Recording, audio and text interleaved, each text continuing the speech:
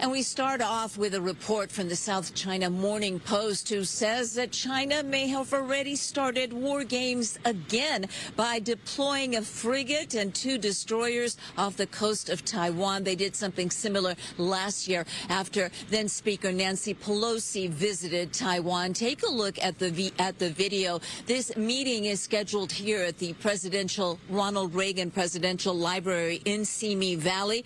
President Tsai and McCarthy, the first female president of Taiwan, scheduled to meet with U.S. House Speaker Kevin McCarthy later this morning. In response to the meeting, China did make those threats of retaliation, which is why security will be at an all-time high here with both local and federal agencies. Now, China has long claimed Taiwan as its own territory and has threatened to attack if Taipei refuses to submit to them. China's Washington embassy has warned that this meeting could lead to another serious confrontation in the China-U.S. relationship, and China's foreign ministry and the local consulate has also said they're going to be closely monitoring the meeting.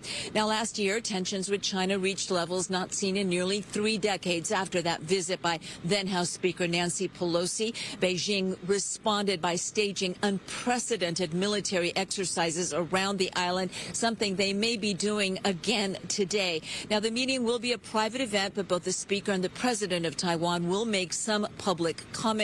This is a bipartisan delegation, so both Republicans and Democrats will be here. Meanwhile, the White House has characterized this meeting as private and unofficial. Reporting live this morning in Simi Valley, I'm Gigi Graciette. Back to you.